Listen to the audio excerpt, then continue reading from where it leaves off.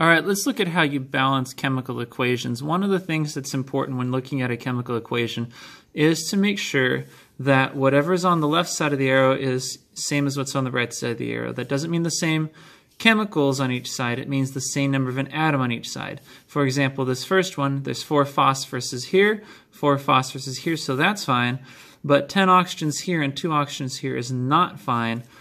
So we're going to say, if there are 5 of these, 5 times 2 is 10 oxygens, which balances 10 oxygens. This would be acceptable. And we're saying that one phosphorus molecule, which is comprised of 4 phosphorus atoms, reacts with 5 oxygen molecules, each one containing 2 oxygen atoms, to make a single molecule that's this.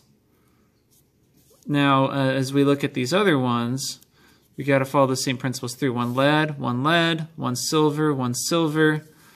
A polyatomic ion can be treated as a single unit. So if you see the polyatomic ion on both sides, you can just work with that single unit. So everything's good except the nitrates. You see 2 nitrates, 1 nitrate. So if there's 2 nitrates here, there must be 2 nitrates here.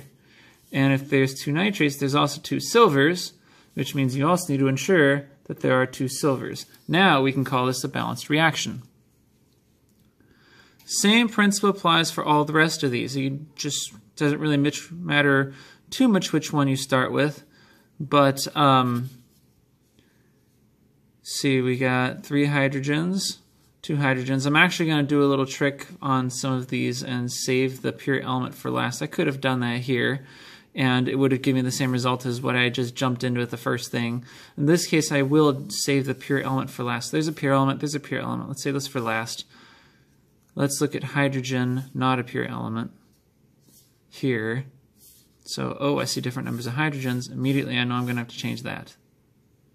In fact, even though this is a pure element, I see I'm going to change that too. But let's save that pure element for last for a sec. Because first, I need to look at the not pure element. So phosphorus is not a pure element. So 2 phosphoruses, 1 phosphorus. Let's make that 2 phosphoruses. That's a total of 6 hydrogens. We need to make this 6 hydrogens also. That allows it to be 6 hydrogens. Okay, having done that, we now have 6 hydrogens, 6 hydrogen, 2 phosphorus, 2 phosphorus, 3 zincs, and 3 zincs. We can call that a balanced equation. Same thing occurs with this next one here. See, no pure elements. Okay, so I'll just jump straight in then. 1 barium, 3 bariums. That's now 6 bromines. Gonna need a 6 there. 6 hydrogens, gonna need to make that 6 hydrogens. 2 phosphoruses, there's 2 phosphoruses. Okay, that works, it's all done. Now, what if you have a situation like this, where the polyatomic ion is present on both sides, but there's another polyatomic ion that gets broken apart? We see there's a hydroxide here, but there's no hydroxide on the other side, so it must have turned into this. Okay, well that turns into some extra thing to balance, and so that can get kind of complicated when a polyatomic ion gets broken up, so save it for last. Let's do all the other non-polyatomic ion stuff. I see 2 aluminums, so I'll make that 2 aluminums.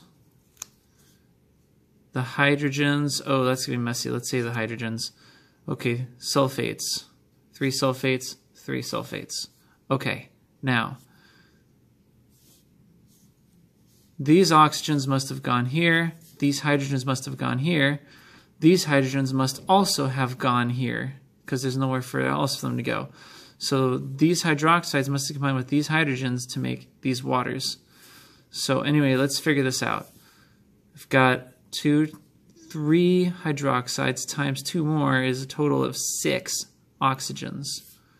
You're going to need 6 oxygens. That's 12 hydrogens. Do we have 12 hydrogens? That's 3 hydroxide times 2 is 6. 3 times 2 is 6. So it's 6 hydrogen here, 6 hydrogen here for a total of 12. Yay, it works. That is a correctly balanced formula. Now, let's see. Here, we need to figure out how this reaction goes. Okay. 6 carbon, 6 carbon. 6 hydrogen. That makes 6 hydrogen. All right, now what about the oxygen? Let's see. That's a total of how many oxygens here? 6 times 2 is, we got 12 oxygen here, and 3 times that is 3 oxygen here.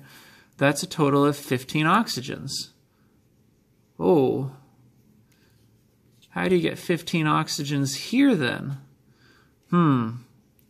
Okay, if you want 15 oxygens, you'd have to have 7.5 of these. You'd have to say what times 2 is 15. You can get a calculator for that. In fact, I suppose I might as well, it occurs to me just at this moment that I might as well demonstrate that. How did I get that 7.5? Let's say, okay, so you need 15 oxygens. Each molecule has 2, so divide by how many in the molecule. That's how I got 7.5 O2s. That's what it would take to have 15 oxygens on this side and 15 oxygens on this side. Oh, you can't do that. So what do? You have to double everything, because a 1-to-1 ratio is the same as a 2-to-2 ratio. It's correct to say these things. So we find that you're not allowed to have a 1.5 to 2 ratio in chemistry, but you could have a 3 to 4 ratio.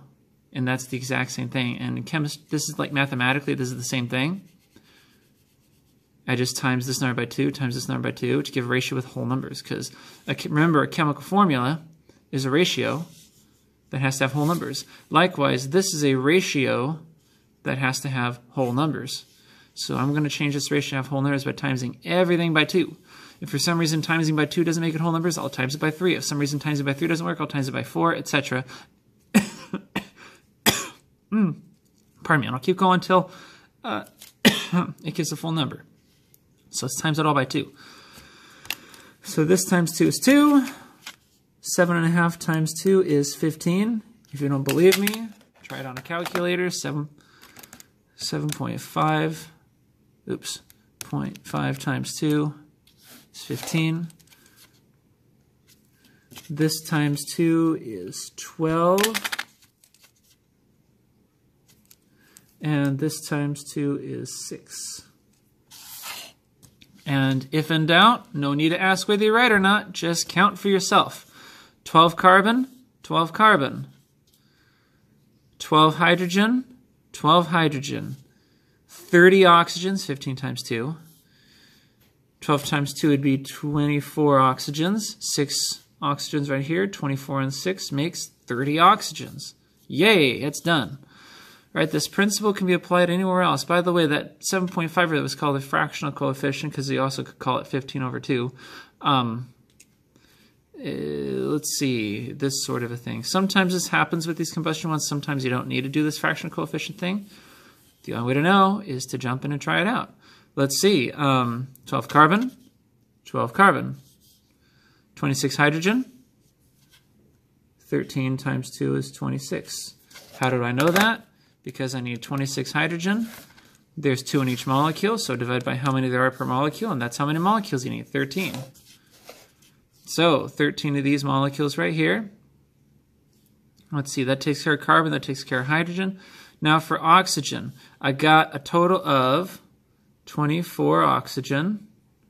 I put OX for oxygen, because if I put O for oxygen, I could be mistaken for a 0 and then think it's 240. So yeah, I just put OX for oxygen.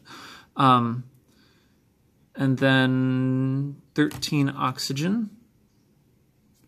24 and 13 is, oh boy, 37 oxygen. So I need 37 oxygens.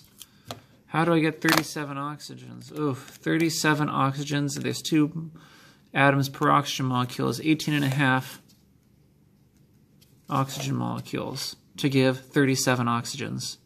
This way I got 37 oxygens here and 37 oxygens here. Don't believe me? Prove it for yourself. 18.5 oxygen molecules at 2 oxygens per molecule makes a total of 37 oxygens. All right, now, you're not allowed to have numbers that aren't whole numbers in an equation. So what's the solution? Again, times it all by 2. If that doesn't make a whole number, times it all by 3. If not, by 4, 5, 6, 7, 8, 9, 10. Keep going until you got whole numbers. Timesing it by 2 would work. Times that number by 2 would get you back to 37 again, and 37 is a whole number. So let's do that. Times this by 2, times this by 2, times this by 2.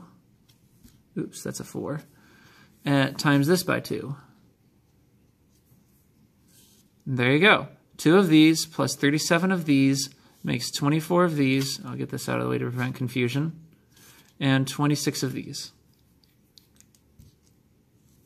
All right, so that is essentially the examples you need to work out anything else among the things that are in here. So whenever you run into trouble with any of the things on here, even the challenge one, which isn't very challenging, just bear in mind the principles at work there are the exact same as the principles at work here. So there you go. That should do it.